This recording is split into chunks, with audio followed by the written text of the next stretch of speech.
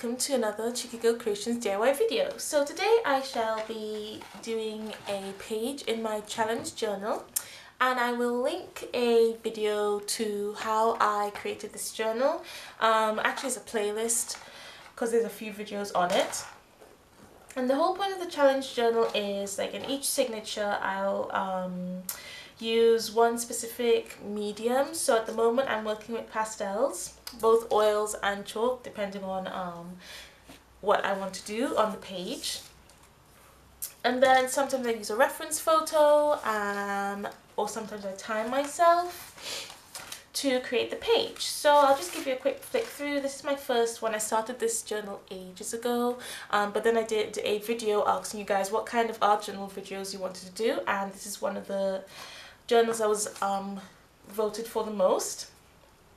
So this is one of the first pages. Then I did this one with oils, and I really struggled with that one because I'm not used to oils. And then I did this one. This is chalk pastels as well. And then I did this one recently. Oh, it doesn't have the dates in there. I actually have to put that in. And this is oil pastels. This one actually worked out a lot better, so I was really happy with that. And today I thought I would work with chalk pastels. So because I'm a little bit more confident with chalk pastels, I thought I would maybe like use a photo as a reference for something. And I thought I wanted to do like a feather, so I picked a peacock feather. I don't have a specific photo that I'm like copying from. I just have a couple photos as reference. So one's like a guide on how to draw a peacock feather, and another one is just so I can get like the colors kind of right. So I'll link those down below. I found those on Pinterest. And I have a few different chalk pastels. This one is by Sea White of Brighton, and that's all under like a kind of foam to protect it.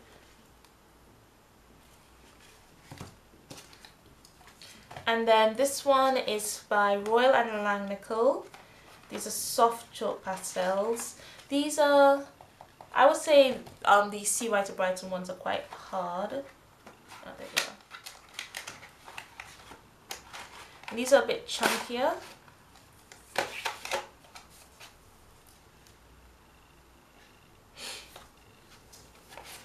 And then I have these. Now, I don't know if they're oils and I don't know if they're chalk pastels.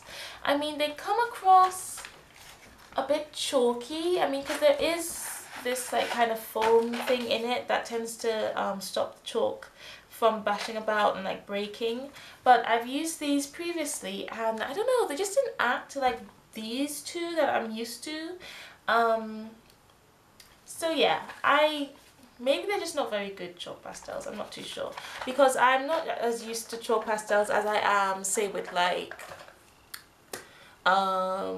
acrylics and watercolors. So it's all a lot of experiment for me.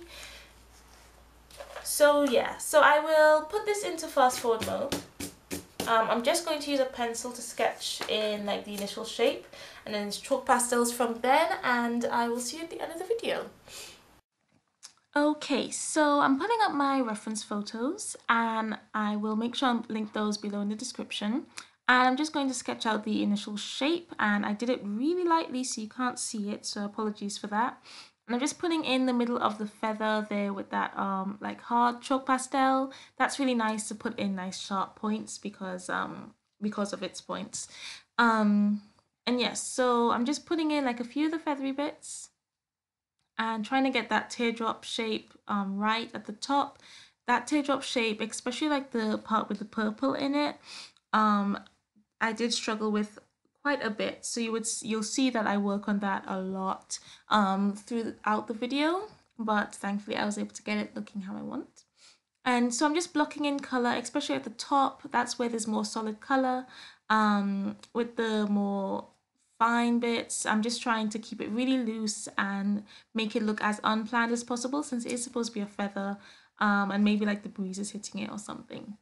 And I'm just adding in like quite a few shades of blue, a few shades of like teal and kind of aqua color, some purple, brown, as you can see, quite a bit of brown, and as well as a nice bright kind of lime green.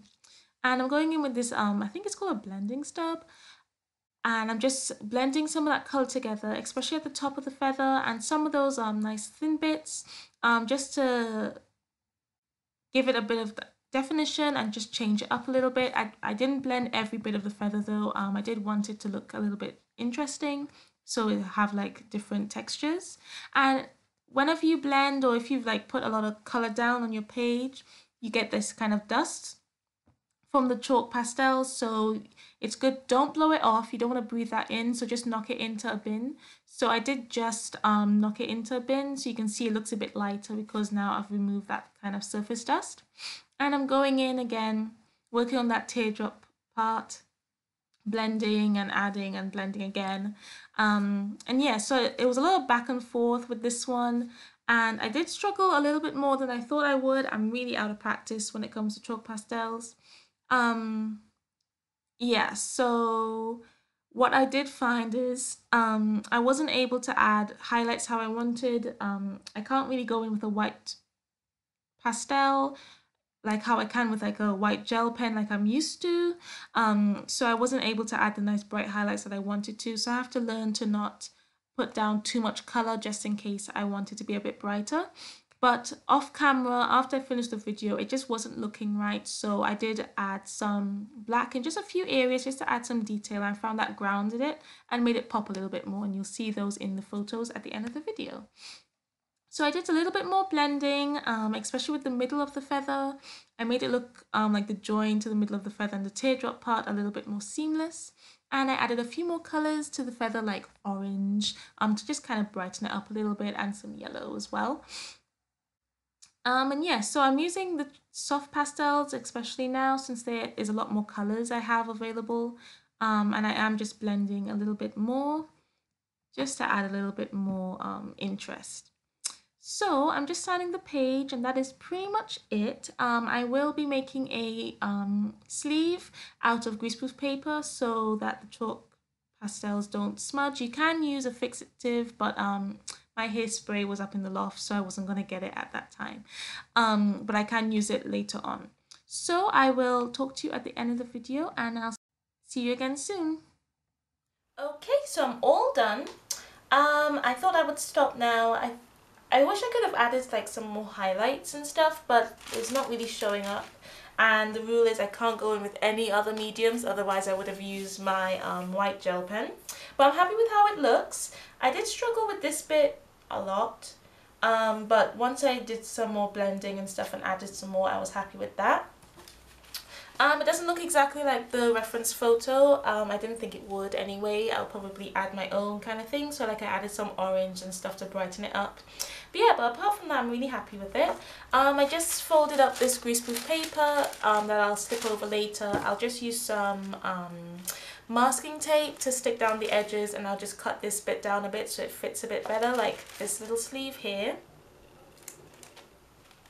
And yeah, so if you do anything with pastels, please do like pop some tips and tricks below, because I am very new to this, especially when it comes to oils. I can use all the help I can get.